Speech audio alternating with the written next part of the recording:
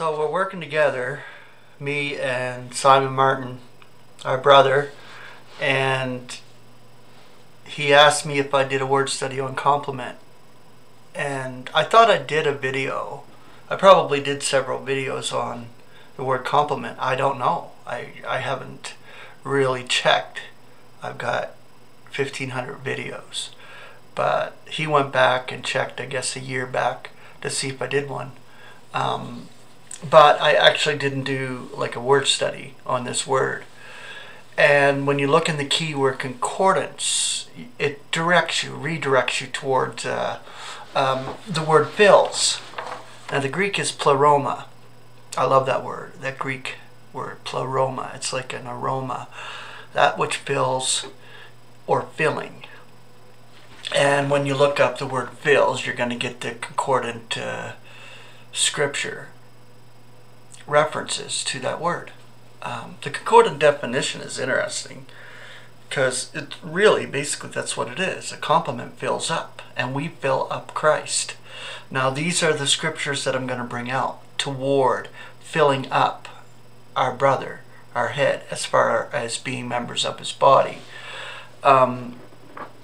So, that which fills, that which is put into fill, a piece that fills, not fullness, the state of being full, but the necessary increment which makes full, of cloth, that which fills, of fragments of food, filled hampers, that which fills Christ, or Israel, or the saints, or the earth. The complement of the nations, of the era, of the universe, of God, and of Christ. Okay, so the scripture references. Romans 15:29. Now I am aware that in coming to you I shall be coming with the blessing of Christ, which fills. Romans 11:12. Now if their offense is the world's riches, and their discomfiture the nation's riches, how much rather that which fills them. 1 Corinthians 10:26. For the Lord's is the earth, and that which fills it. Romans 11:25. For I am not willing for you to be ignorant of this secret, brethren, lest you may be passing for prudent among yourselves, that callousness in part on Israel has come, until the complement of the nations may be entering. Romans 13:10. Love is not working evil to an associate. The complement then of law is love. Ephesians 1:10. To have an administration of the complement of the eras, to head up all in the Christ, both that in the heavens and that on the earth. Ephesians 1:23. Which is his body, the complement of the one completing the all in all. Ephesians 3:19. To know the love of Christ as well, which transcends knowledge, that you may be completed for the entire complement of God.